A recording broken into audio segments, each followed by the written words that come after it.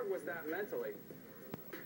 It's crazy to go from thinking you won the game to just having to go back to, you know, possibly going out there again in overtime. So, I mean, it was just definitely a roller coaster ride of a game. You know, your life is like a moving picture.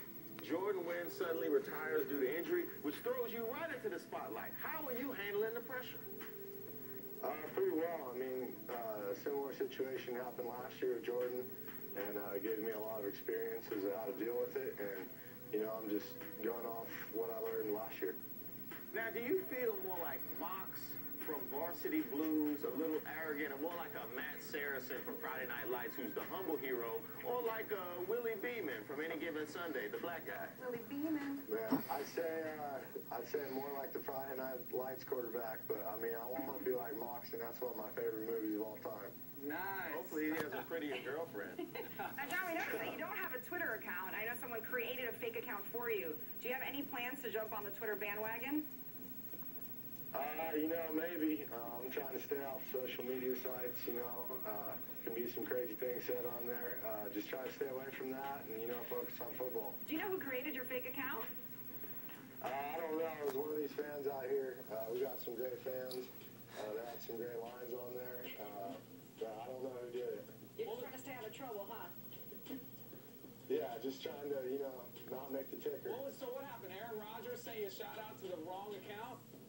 Yeah, well, it was a fake account, and last year, you know, right this time we were about to play Arizona State, gave me a shout-out for my first start, and, you know, whoever it was after that got a lot more followers. Yeah, I know what that's like. I had a fake account created of me. I found out it was Kanye West. The guy has like millions of followers now, trying to be Reese Waters. Now, I mentioned the ladies earlier. What I really want to know is, how hard is it to study your playbook when you can have like 10 girlfriends at the same time? So, no, I only got one. One's enough for me. Been with her long enough. She understands the preparation it takes, you know, to start on Saturdays. So, I mean, one's all I can handle. The rest of the time I would spend on the other nights is spent on football. Well, are you allowed to truly enjoy each other, or is this like a BYU situation?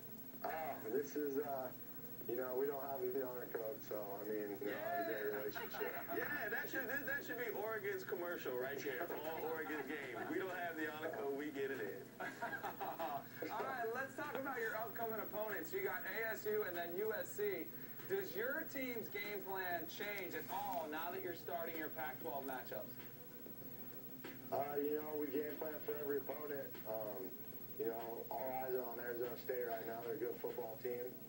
You know, they lost to Missouri last week, but it was a tight game against the SEC opponent. So, I mean, all eyes on Arizona State, really. And, you know, we game plan for what they do. All right, well, thank you so much for joining us. We welcome again Utah's quarterback, Jon Hays. Best of luck this weekend. Is there any shout-outs you want to give to your boys? Just shout out to my little brother, man, playing quarterback at my high school. You know, they got a big rivalry game against Aaron Rodgers High School this week, so to him and all the kids on the Paradise football team, man, go win. Look at that, Utah, wholesome to the end. Thanks a lot, John. All right, thank you. Let's check back in on